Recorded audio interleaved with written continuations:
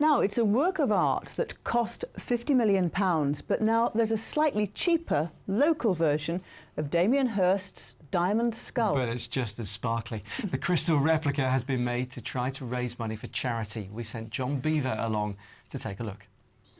A painstaking labour of love that took almost a year to complete. This glittering skull will be used to raise money for charity.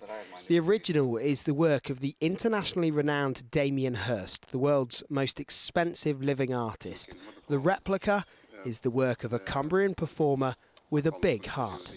Well, I had a lot of stones left. I made a costume a few years ago, a jacket covered in Swarovski crystal, and I had a few stones left. And then I saw the Damien Hirst skull on TV and I thought, I'll buy a skull. And this is the result. So it's turned out quite nice.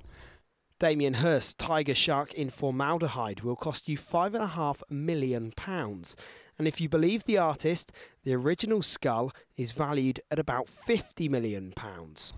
But if you want to get your hands on Billy's skull, it's much more affordable, £150 for a month. It can be used as any kind of centrepiece or for advertising, and all the money raised will go to charity. So far, Billy has helped buy 44 guide dogs for the blind.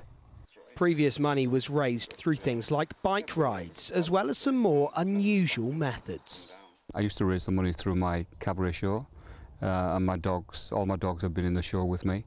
They've all been fundraisers. They used to walk around the clubs with the boxing around the head and raise money this way. We bought 44 dogs now, so I don't do many shows now, but this is another way of trying to buy another dog. Billy has decided not to imitate any of Damien Hirst's other pieces. Chopping up and preserving animals just isn't his thing. He'll stick to the skulls. This is John Beaver, near Brampton. Well, Billy, I wonder who that used to be. Oh.